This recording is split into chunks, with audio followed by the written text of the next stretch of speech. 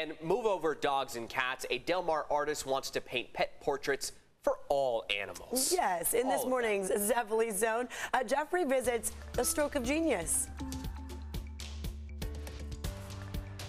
I never dreamed I'd say this, but apparently there is a limit to how many cute puppy portraits a person can paint. Got a whole little zoo for you guys. I brought a little bit of everything. So this right here is a corn snake. His name is Quagmire. There's a reason. This is Chino. This is a crested gecko. Next, she is my first confirmed aviculera pink toe tarantula. Lorenzo Navarrete has a special love. This is a Pacific Western rattlesnake. For reptiles. These guys have just changed my life. What started the collection was my mom. She passed away about 2 years ago from cancer, and I was lost. I didn't know what to do. These guys saved my life for sure. They gave me a passion. Something to look forward to, for sure. Lorenzo brought his prized collection to Jill Williams. This is a Bengal cat.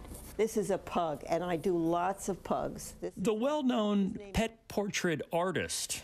That's a lab. This is another retriever. Same thing, it's a Labrador retriever. Remember this guy? Oh, good. Who did that? Boy, is she good. 2, 1. Jill painted my dog, Raleigh, when he was a puppy, and now she's branching out to exotics. A lemur. Look at the diaper. It has a diaper on it. Sugar gliders, too. I've already done 50 of them, 50 paintings of them. Jill's painted 1,500 pet portraits. My favorite pet to paint is my own, Fatty Cat. That's just how Lorenzo feels about his critters. They're pets, but they're family. They're for sure family. They're like almost like my kids. I come home and they're the first things I talk to, first things I make sure are okay, I make sure everything's perfect with them. Which is why he's hoping Jill can work her magic and weave her web 2 more times. This is a Mexican fireleg. This one is named Firecrotch. This right here is Hellboy. He is a gargoyle gecko. Open your eyes. Wow. As for a side-by-side comparison, it's a spitting image. Open your eyes. Even Firecrotch. Wow. That is amazing. Can hang on a wall forever. Oh my God, a spitting image.